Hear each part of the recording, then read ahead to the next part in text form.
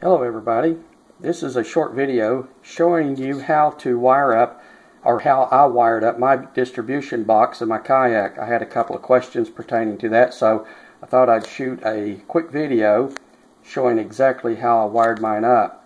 If you have any more questions pertaining to this, just leave me some comments and I'll get back to you.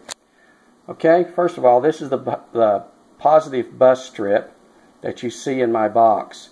This is wired to the plus side of the battery.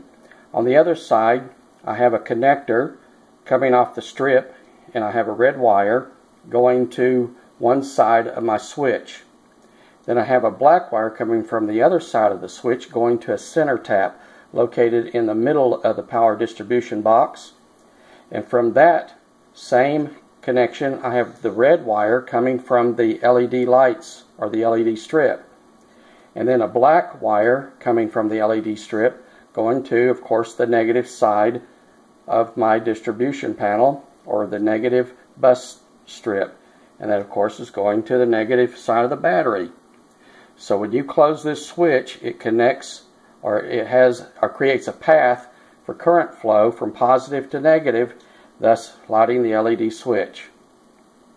And you just repeat this to however many bus or however many outlets you want for the LEDs for other devices that you wish to power from this same 12-volt source. Alright, I hope this explains in small detail and helps you in any questions that you might have. Otherwise, as I said, just leave me a comment and I'll get back to you. Thanks for watching.